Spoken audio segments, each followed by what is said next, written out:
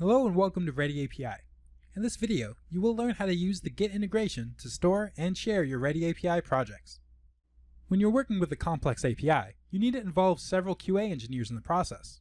Each team member is responsible for a separate aspect of the project, a particular test suite, test case, load test, virtual service, and so on.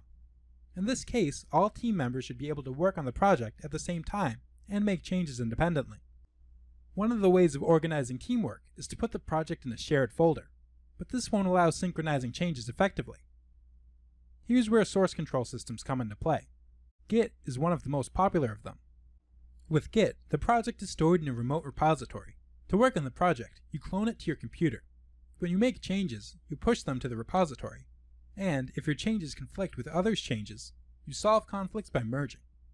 All the changes are tracked, so you can see who made which changes and restore the project to an earlier state if needed. Also, you can use Git with your continuous integration system.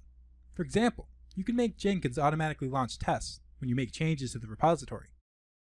You can work with Git directly from ReadyAPI. For our example, we will imagine that two persons, James and Alyssa, are working on the same ReadyAPI project.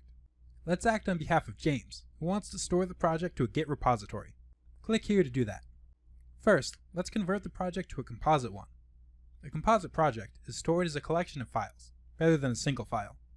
This way, when several people are working on the project simultaneously, it is easier for them to merge changes. Now, let's configure the connection. You will connect to an empty GitHub repository.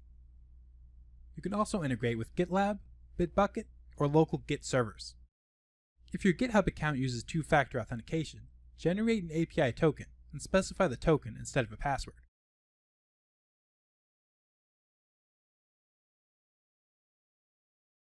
Now we can commit the changes to a local repository. After committing the changes, we can push them to the remote repository on GitHub. As you see, the GitHub repo now contains our project. Now the second user, Alyssa, wants to work on the project too. First, let's obtain the project right from the remote repository. Select an empty folder where the local copy of the repo will be saved, and specify connection settings. As you see, Alyssa now has the project, and can work on it in ReadyAPI. She adds a logout test step to the simple login call test case, and commits the changes.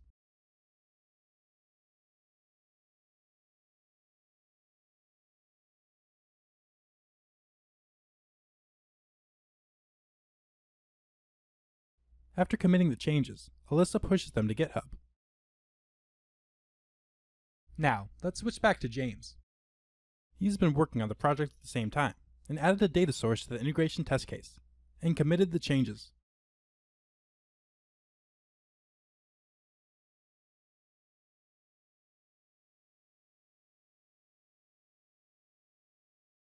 Now, when James tries to pull the changes pushed by Alyssa, Git detects merge conflicts.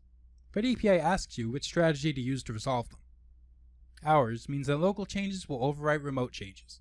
Theirs means that remote changes will overwrite local changes. Recursive means that ReadyAPI will try to combine local and remote changes.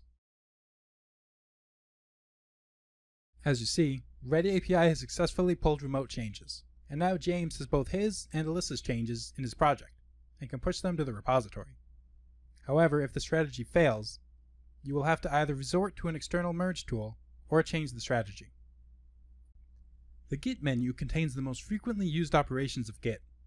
To access other features of Git, use the Git console that can be called from within ReadyAPI. When you launch the console for the first time, you'll have to point to the Git bash executable on your machine. With console, you can, for example, create and merge branches, reset a branch to an earlier state, or change the URL of the remote repo. Now you know how to work with Git in ReadyAPI. Thank you for watching. If you have any questions, check out our documentation, videos, and online community on our support portal.